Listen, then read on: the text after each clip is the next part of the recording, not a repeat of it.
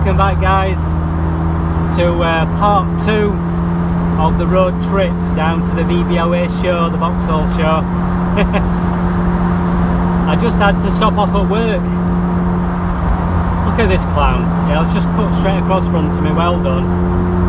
Why do people do that? Just cut straight across front of you. Have you not noticed me sat here? Moron.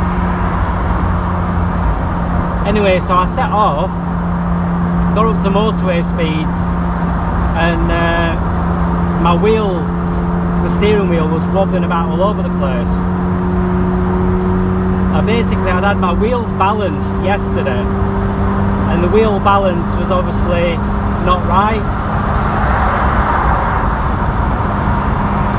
So I've just been in and they've just rechecked, and one of them was out by like 20 grams. So obviously they've rebalanced it and put new weights on it, and it was better at first, but now for some reason the vibrations come back. So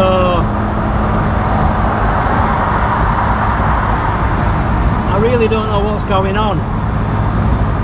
There's obviously something else on the car that's causing the vibration. Obviously the wheel was out of balance, so it's rebalanced it, but now I've got wheel wobble again. So chuff knows. Now one problem I do know I've got with this car is that because the discs are non-standard discs, they don't always recenter quite as they should, and you have to be careful when you're putting the wheels back on to make sure that the disc actually recenters right, and I think that's where the problem is.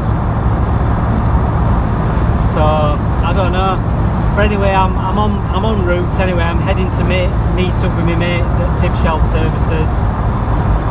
Just going past Woodall Services, so not these ones, obviously. Running a bit behind time, probably by about half an hour, because they're obviously having to call off at work, and